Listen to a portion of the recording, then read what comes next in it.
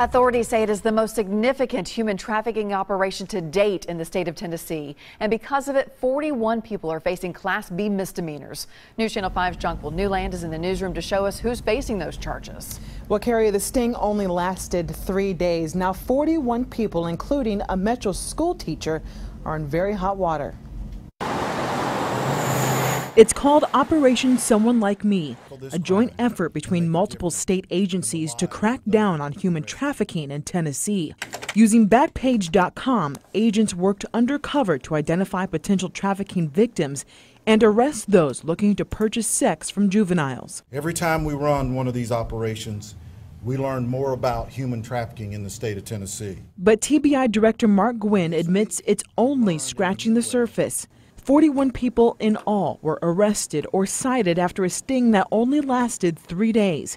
In that time, undercover agents connected with 485 men, making more than 5,000 calls and text messages. More than half of the men who responded to our ads wanted sex with a minor. More than half. Among the people cited, 56-year-old David Shepard, a science teacher at Hunters Lane High School.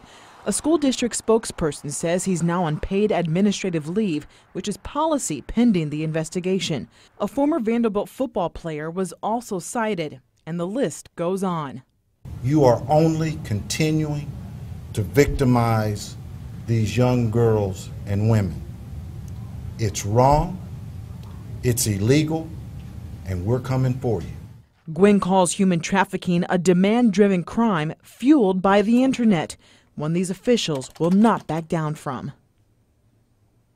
Now, each one of these 41 cases will be looked at by the Davidson County DA's office to see if further charges are warranted. In the newsroom, I'm Jonquil Newland, News Channel 5.